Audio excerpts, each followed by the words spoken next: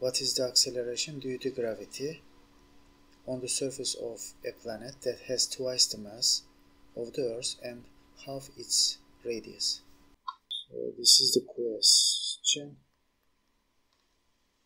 The acceleration due to gravity can be found using Newton's law of universal gravitation.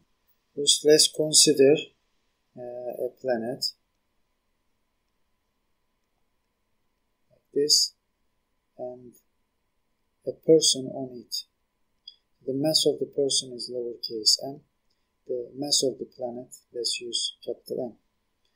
Newton's law of universal gravitation is F G big M small m, and the distance between two objects. So we measure the distance from the center of the first object to the center of the second object. Since the radius of the second object is ignorably small, the distance is radius of planet. If this is r, so that is going to be r. Now let's complete the equation. So that's going to be r squared. This is Newton's law of universal gravitation. Based on this, if the planet that has twice the mass, so I'm going to call this one F nu, G is constant, so M is now twice, 2 times big M. Lowercase m is the same. And the radius, half the radius. So that means r over 2 square. If we rearrange, 2 times g big M lowercase m over r square over 4.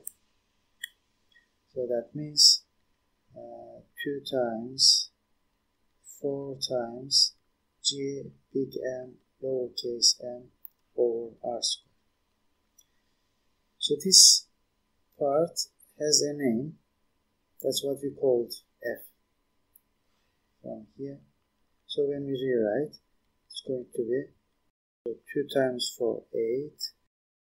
So that means F nu 8 times O, or the force of gravity on Earth. If the force of gravity on Earth is F, that means on this planet, force of gravity is going to be 8 times of the gravitational force on Earth.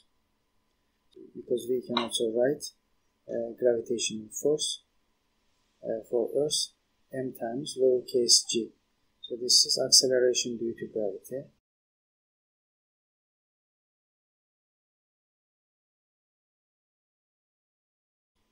So that means if F is 8 times, that means acceleration due to gravity is going to be also 8 times.